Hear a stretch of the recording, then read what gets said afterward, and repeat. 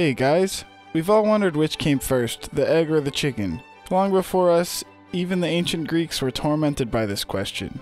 I guess the dinosaurs died out because their small brains couldn't solve this problem. But people don't think it over for too long. They put a seal on this question without even waiting for an answer. Maybe I should do the same. Nah, otherwise this video will be too short. So today we will decide once and for all who came first, Mr. Egg or Mrs. Hen. At first glance, the question seems pretty obvious. Well, if you take it literally. After all, egg-laying animals existed long before chickens appeared, so theoretically the egg appeared before the chicken. But we're not talking about any eggs. What about chicken eggs? We're interested in this egg-chicken loop. I mean, if a chicken is born from an egg, then where did it come from? Most likely from another chicken, which also had to hatch from an egg. That came from where? Right from a chicken. So which part of this damn cycle came first? Mrs. Hen and all her adherents claim that she came first, and here's why. The shell of an egg is made hard by the OV17 shell-forming protein, which is formed only in the ovaries of the chicken.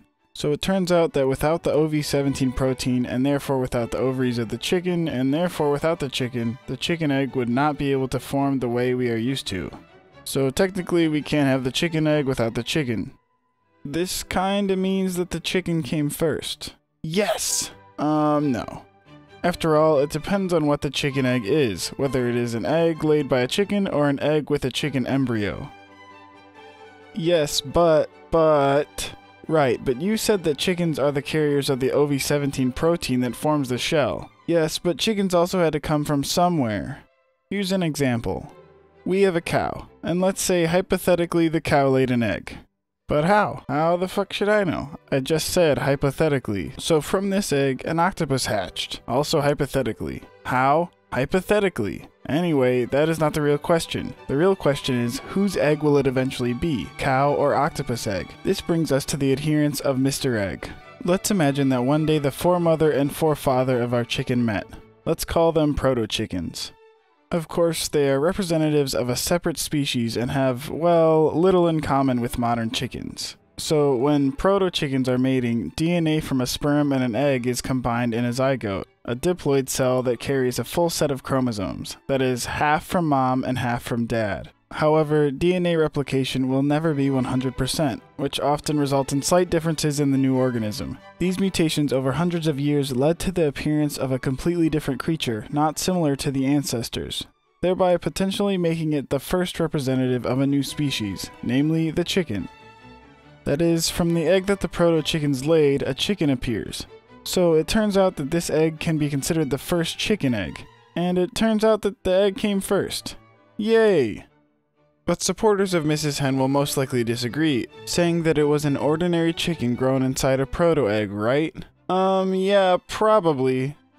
After all, a mutation cannot immediately produce a new species. We see only the current state of things and not what everything was like millions of years ago. The process of evolution is so gradual that the birth of an ordinary chicken from a proto-chicken couldn't be called a new species. Well, for example, dogs evolved from wolves when humans started taming them, but there is not a single case in nature when a wolf would immediately give birth to a dog puppy. This would take time and, of course, the selection of certain traits in wolf cubs. You know, so that they're not afraid of humans and are less aggressive. And after many generations, all this led to large genetic and behavioral changes.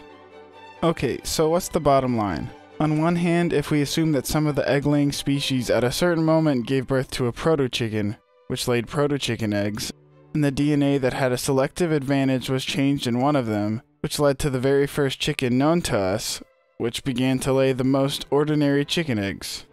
Well, in this case, technically the chicken came first. But on the other hand, imagine that this same proto-chicken at some point in her life, and for who knows what reason, did not lay a proto-egg as it always did, but suddenly laid the first ordinary egg we all know, from which the first chicken was born.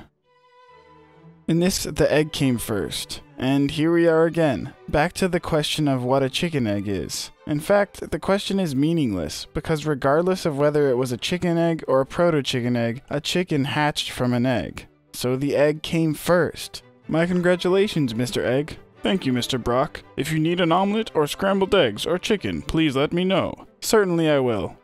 Well, let's consider the question of what came first, the egg or the chicken, closed. It was Judge Broc from the Broccoli Academy, and thanks for watching. Well guys, if your bet was for Mr. Egg, then congratulations. Leave your like, subscribe, and share the video. And if your bet was for Mrs. Hen, I'm sure you were left dissatisfied. So let's see some angry and dissatisfied comments from you.